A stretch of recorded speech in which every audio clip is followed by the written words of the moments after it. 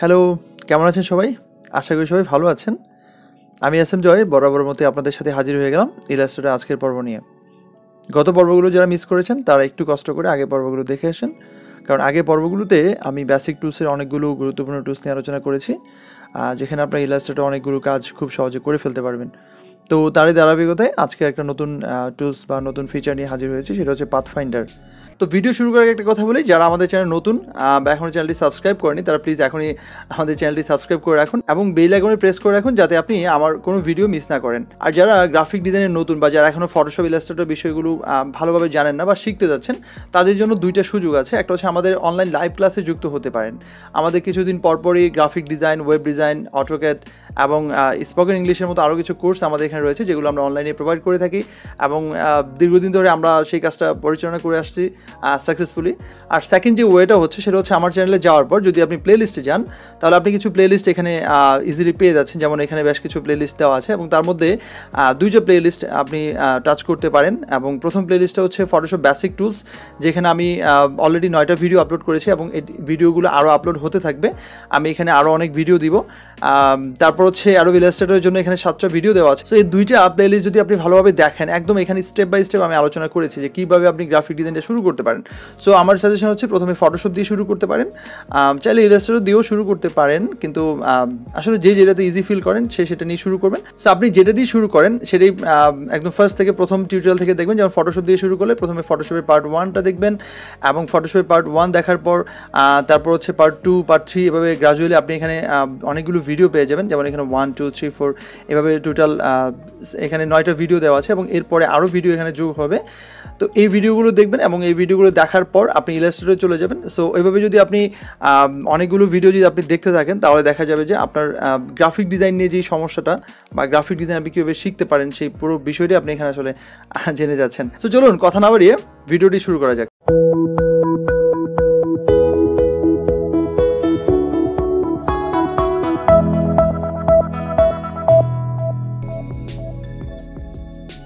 Pathfinder one of the most important tools in Illustrator. এটা ইলাস্ট্রেটরে আপনি যে কোনো ধরনের ক্রিটিক্যাল শেপ তৈরি করা অথবা কোনো লোগো ডিজাইন করা, বিভিন্ন ধরনের পাথ ক্রিয়েশন অথবা অন্যান্য কিছু তৈরি করা, সেগুলো আপনাদের জন্য অনেক বেশি সহজ হবে এবং অনেক বেশি সহজ করে দেবে, যেটা আমরা অন্য কোনো প্যান টুলস অথবা অন্য কোনো টুলসের মাধ্যমে যেটা টোটালি করা ইম্পসিবল, সেটা পাথফাইন্ডার দিয়ে খুব সহজে করা যায়। তো পাথফাইন্ডার আনার জন্য আমরা কিবোর্ডে আনতে পারি অথবা আমরা উইন্ডো থেকে নিয়ে আসতে পারি।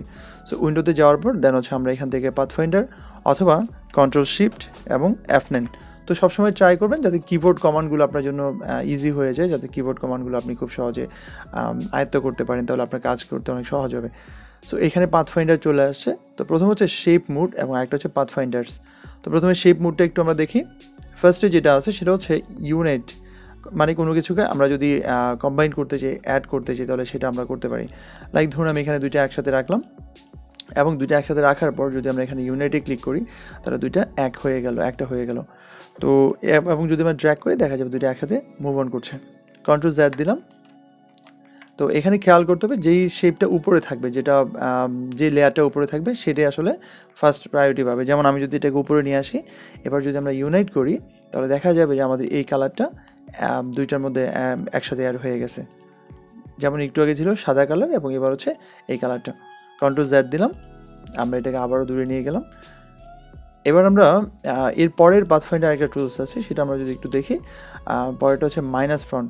সো মাইনাস ফ্রন্ট অ্যাকচুয়ালি কী কাজ করে, আমরা যদি জাস্ট এটাকে ড্র্যাগ করে আমি এখানে রাখলাম, আবারও আগের মতো করে দুইটা একসাথে করলাম। এবার যদি আমরা জাস্ট এখানে মাইনাস ফ্রন্টে ক্লিক করি, তাহলে দেখা যাবে যে আমাদের এখান থেকে যেটা কমন ছিল এবং উপরে যে লেয়ারটা থাকবে সেটা এখান থেকে মাইনাস হয়ে যাবে। তার মানে খুব সহজে এটা করে ফেলতে হবে। যেমন এটা যদি উপরে নিয়ে আসি, আমরা জাস্ট কন্ট্রোল শিফট ধার ব্রেকার ক্লোজ দিলে কোনো লেয়ার উপরে চলে আসে। এবার দুইটাকে সিলেক্ট করলাম। আমরা যদি আবার মাইনাস ফ্রন্টে ক্লিক করি, তাহলে কী হবে একটু ভাবুন তো। ইয়েস, আপনি ঠিকই ভেবেছেন। দ্যাট মিনস উপরে যেটা থাকবে সেটা এবং যেটা সিমিলার থাকবে সেটা মাইনাস হয়ে যাবে। দ্যাট মিনস নিচের লেয়ারটা এখানে মাইনাস ফ্রন্টে অ্যাড হয়ে যাবে। কন্ট্রোল Z দিলাম। এবার আমরা পরেরটাতে যাই। পরের যে টুলসটা সেটা হচ্ছে ইন্টারসেক্ট। ইন্টারসেক্টের কাজ কী? ইন্টারসেক্টের কাজ হচ্ছে কমন জিনিসটাকে রাখবে, বাকি যেটা আনকমন সেটাকে ফেলে দিবে। তো এখানে দুইটা শেপের মধ্যে যে অংশটুকু শুধু কমন আছে সেটাই শুধু সে রাখবে। দ্যাট মিনস এখানে ক্লিক করি, তো দেখা যাবে কমন যে অংশটুকু সেটা এখানে রয়েছে, বাকি দুইটা যেই পাশ থেকে আনকমন ছিল যেটা ম্যাচ করেনি সেটা এখান থেকে সে মাইনাস করে দিয়েছে। আবারও কন্ট্রোল জেড দিয়ে যাই, আমরা আবারও দুইটাকে সিলেক্ট করি। এর পরের যেটা সেটা হচ্ছে এক্সক্লুড। সো এক্সক্লুডের কাজ কি? এক্সক্লুড যেটা করবে সেটা হচ্ছে যেটা কমন থাকবে সেটাকে সে বাদ দিয়ে দিবে, আনকমন যে দুইটা থাকবে সেটাকে সে অ্যাড করবে। এবং এখানে আপনি রাইট বাটন ক্লিক করে যদি আনগ্রুপ করে দেন, এবার আপনি দুইটাকে চাইলে আলাদা আলাদা নিয়ে যেতে পারবেন। সো অনেক ধরনের লোগোর ক্ষেত্রে এই ধরনের আমাদের কাজ করার প্রয়োজন হয়, যেগুলো আমাদের জন্য অনেক বেশি প্রবলেম হতো আগে তৈরি করতে। এখন আমরা হয়তো পাথফাইন্ডার দিয়ে সেটা খুব সহজে করতে পারবো। আবারও যথারীতি দুটাকে সিলেক্ট করি। এবার পাথফাইন্ডার্সের অপশনে চলে আসলাম। এখানে ফার্স্টে যেটা আছে সেটা হচ্ছে ডিভাইড, তার মানে কোনো কিছুকে ডিভাইড করার জন্য আমরা যদি কোনো কিছুকে যদি আলাদাভাবে ভাগ করতে চাই, অংশগুলো যদি কেটে কেটে নিয়ে যেতে চাই, সেক্ষেত্রে এটা খুব সহজে করে ফেলতে পারি। তো আমরা একটু ক্লোজে নিয়ে আসি এবং দুটাকে যদি সিলেক্ট করি, এবার যদি আমরা ডিভাইডে প্রেস করি তাহলে দেখা যাবে এগুলো ডিভাইড হয়ে গেছে। কিন্তু আমরা যদি আনগ্রুপ না করি তাহলে এগুলোকে আলাদা করতে পারবো না। আনগ্রুপ করলাম, এবার এটাকে আলাদা এবং এখান থেকে এটা আলাদা। তার মানে আমরা যদি এরকম কোনো শেপ আঁকতে চাই অথবা কোনো ডিফারেন্ট কোনো কালার যদি দিতে চাই, সেক্ষেত্রে কিন্তু আমরা খুব সহজে এগুলোর মাধ্যমে এভাবে করে ফেলতে পারি। তো এরপরে যে অপশনটা রয়েছে সেটা হচ্ছে ট্রিম। তো আমরা যদি দুইটাকে সিলেক্ট করি অ্যান্ড দেন যদি আমরা ট্রিম দিই, তাহলে দেখা যাবে যে আমাদের ফ্রন্ট যেই আমাদের শেপটা রয়েছে, যে কালারটা রয়েছে সেটা ঠিক আছে, কিন্তু ব্যাকে যেটা ছিল সেটা ট্রিম হয়ে গেছে। আমরা যদি আনগ্রুপ করি এবং দেখা যাবে যে এটাকে ড্র্যাগ করলে আমরা মুভ করতে পারছি। দ্যাট মিনস এটা হচ্ছে ট্রিমের কাজ। ফ্রন্টে যেটা থাকবে সেটা থাকবে ঠিকই, আর তার সাথে যেটা ম্যাচ করবে যে অংশটুকু পেছনে, সেটাকে সে ট্রিম করে ফেলবে। তো এরপরে যে অপশনটা রয়েছে সেটা হচ্ছে মার্জ। আমরা যদি কোনো কিছুকে মার্জ করতে চাই, যেমন ধরুন আমরা এখানে ড্র্যাগ করে এটার উপর নিয়ে আসলাম। সো আমরা দেখতে পাচ্ছি যে এখানে এটার একটা ফিল কালার এবং একটা স্ট্রোক কালার আছে, এবং এটার যে স্ট্রোক কালার এটা স্ট্রোক কালার সেম। সো দুইটা যদি সিলেক্ট করি, এবার যদি আমরা এখানে যদি মার্জে ক্লিক করি, তাহলে দেখা যাবে যে আমাদের এটা স্ট্রোক কালারটা রিলিজ হয়ে গেছে। দ্যাট মিনস স্ট্রোক কালারটা এখান থেকে চলে গেছে এবং স্ট্রোক কালারটা জাস্ট এখানে ফিল কালারে কনভার্ট হয়ে গেছে এবং এটা মার্জ হয়ে গেছে। এবং এখানে আমরা যেটা ট্রিম করা যে অপশনটা ছিল একটু আগে, সেটা এখানে হয়ে গেছে এবং ড্র্যাগ করে দেখা যাচ্ছে এটা ট্রিম হয়ে গেছে। এবার যদি আমরা একই জিনিস এখানে করি, এবার এখানে যেটা হবে সেটা হচ্ছে আমি যে এটার উপর বসাই এবং দুইটাকে একটু ট্র্যাক করে আমি এই পাশে নিয়ে আসি। এবার আমরা দেখতে পাচ্ছি যে এখানে দুইটা fill colour same, just stroke colour different. So এবার যদি আমরা এটাকে যদি এখানে মার্জ করি, তাহলে যেটা হবে সেটা হচ্ছে এখানে এটা একটা ইউনিট হয়ে গেছে, দ্যাট মিনস অ্যাড হয়ে গেছে বা এটা এভাবে মার্জ হয়ে গেছে। তার মানে এখানে যেটা হলো সেটা হচ্ছে আমাদের দুইটা শেপ যখন ফিল কালার সেম থাকবে, স্ট্রোক কালার যাই থাকুক, যখন আমরা এটাকে মার্জ করব তখন একসাথে হয়ে যাবে, আর এই ক্ষেত্রে হবে ডিফারেন্ট। তো এরপরে যে টুলসটা রয়েছে সেটা হচ্ছে ক্রপ। আমরা যদি দুইটাকে সিলেক্ট করি অ্যান্ড দেন যদি আমরা এখানে ক্রপে প্রেস করি, তাহলে দেখা যাবে যে আমাদের ফ্রন্টে যে কালারটা ছিল সেটা এখান থেকে মাইনাস হয়ে গেছে বা বাদ হয়ে গেছে, আর আমাদের ব্যাক সাইডে যেই লেয়ারে যে কালারটা ছিল সেটা আমাদের ওই অংশটুকু যেটুকু আমাদের সিমিলার পেয়েছে বা ম্যাচ করেছে সেটা রেখে দিয়েছে। এটি হচ্ছে ক্রপের কাজ। তো এই জিনিসগুলো আমরা যখন শেপ তৈরি করব বা কোনো ক্রিটিক্যাল কিছু তৈরি করব, তখন আমাদের এগুলো খুব বেশি কাজে লাগবে। এবারের টুলসটা অনেক বেশি মজার। এবার দুইটাকে সিলেক্ট করে যদি আমরা এখানে জাস্ট আউটলাইনে ক্লিক করি, তাহলে যেটা হবে সেটা হচ্ছে আমাদের আউটলাইন তৈরি হয়ে যাবে। দ্যাট মিনস আমরা আউটলাইন বলতে কী বুঝি, কোনো কিছুর পাথ বুঝি বা কোনো কিছুর আমরা একটা আউট এরিয়া বুঝি। সো দুইটাকে সিলেক্ট করি, এবার যদি আমরা জাস্ট এটাকে যদি আনগ্রুপ করে দিই, তাহলে দেখা যাবে যে আমাদের এইটা হচ্ছে একটা, এবং এখান থেকে আমাদের এইখানে শেপটা হচ্ছে আরেকটা পার্ট হয়ে গেছে, এবং এখান থেকে আরেকটা, এবং এখান থেকে আরেকটা। দ্যাটস রিয়েলি কুল। এই জিনিসগুলো আমাদের খুব বেশি হেল্প করবে অনেক কিছু তৈরি করতে গেলে। সো এটা হচ্ছে আমাদের ক্রপের কাজ। তারপর আরেকটা টুলস রয়েছে এখানে, সেটা হচ্ছে মাইনাস ব্যাক। সো আমরা যদি এবার দুইটাকে সিলেক্ট করে দেন, যদি মাইনাস ব্যাকে প্রেস করি, তাহলে যেটা হবে সেটা হচ্ছে মাইনাস ব্যাক মানে হচ্ছে পেছনে যেটা থাকবে এবং সেটা তো ডিলিট হবেই, যেটা ম্যাচ করবে সে অংশটুকু সহ ডিলিট হয়ে যাবে। দুইটাকে সিলেক্ট করি, আবারও দেখাই, মাইনাস ব্যাক দিলে এই সিমিলার অংশটুকু যেটুকু ম্যাচ করেছে সেটাও এখান থেকে মাইনাস হবে, এবং যেটুকু পাইনি যেটা ব্যাকে ছিল সেটাও আমাদের এখান থেকে মাইনাস হয়ে যাবে। এবার আসুন আমরা পাথফাইন্ডারের কিছু এক্সট্রা কিছু ফিচার সম্পর্কে আমরা একটু জেনে নিই। যেমন ধরুন আমি সবগুলোকে সিলেক্ট করি অ্যান্ড দেন আমরা যদি মাইনাস ফ্রন্ট করি, মানে মাঝখানে এই অংশগুলোকে আমি বাদ দিতে যাচ্ছি। সো আমি যদি এখানে মাইনাস ফ্রন্ট করি, তাহলে দেখা যাচ্ছে আমাদের এটা কিন্তু হচ্ছে না। তো আমরা যদি কন্ট্রোল জেড দেই, তাহলে এবার যদি আমরা জাস্ট এটাকে যদি গ্রুপ করে নিই, ধরুন নিচে এটাকে গ্রুপ করলাম রাইট বাটন ক্লিক করে, অ্যান্ড দেন এবার যদি আমরা দেই, তাহলে কি হচ্ছে, তাহলেও কিন্তু হচ্ছে না। তার মানে আমরা যদি একে গ্রুপ করি বা নর্মালি যেটা মাইনাস ফ্রন্ট করলে সেক্ষেত্রে ডিভাইডেড শেপ বলে আলাদা কোনো শেপ হলে সেক্ষেত্রে এটা করা যায় না।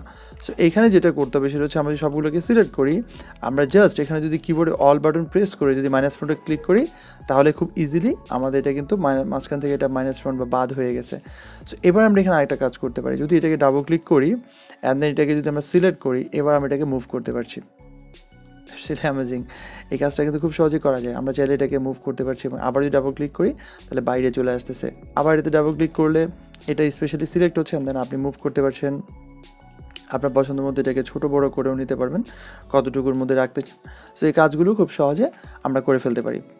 তো এখানে আরও একটা ফিচার রয়েছে পাথফাইন্ডারের হিডেন ফিচার, সেটা হচ্ছে দুইটাকে সিলেক্ট করি যদি আমরা, এটা একটা সি টাইপের সি লেটার দিয়ে একটা লোগো বানাতে চাই এরকম কিছু একটা।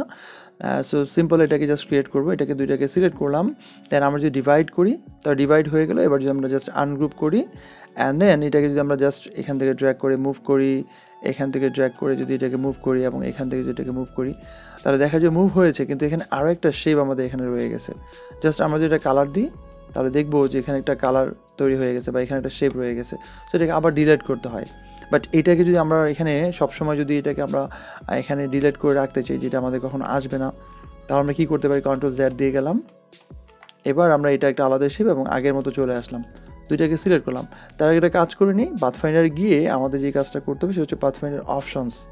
এই অপশনসে যাওয়ার পর আমরা যদি এখানে divide and outline will remove, এই অপশনটাতে যদি আমরা এখানে চেক করে দিই অ্যান্ড দেন যদি আমরা ওকে দিই, এবার যেটা হবে দুটাকে সিলেক্ট করি, ডিভাইড করলাম, আনগ্রুপ করলাম, এবার যদি জাস্ট মুভ করি তাহলে দেখা যাবে আমাদের এখান থেকে এখানে কোনো অপশন নেই, বা এখানে আমাদের যেটা আমরা ডিভাইড করেছি সেখানে কোনো ধরনের এক্সট্রা কোনো পাথ বা কোনো শেপ ক্রিয়েট হয়নি। সো এই ছিল পাথফাইন্ডার নিয়ে আজকে আলোচনা। আশা করি আপনারা বুঝতে পেরেছেন, নিজেরা একটু ট্রাই করবেন। আই হোপ আপনারা খুব সহজেই পারবেন।